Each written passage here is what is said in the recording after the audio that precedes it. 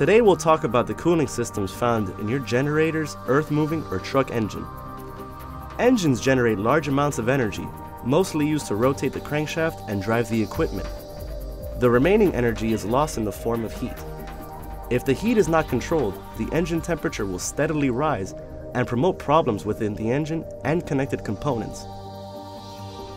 The main function of the cooling system is to control and remove the excess heat from the engine, which increases the lifespan. The main cooling system is composed of the radiator, fan, thermostat, various pumps, and different coolants. As coolants circulate through the engine block, it absorbs heat and transports it back to the radiator.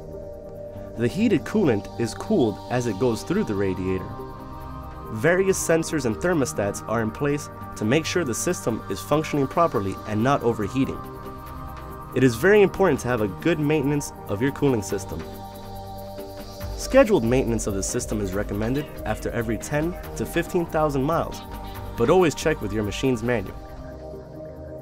Here we have a water sample from a machine radiator.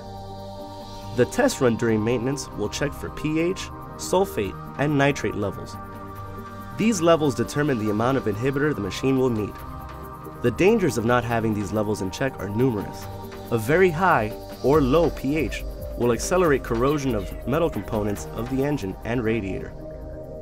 Once the metal corrodes, it will flake off the surface and clog the coolant passageways.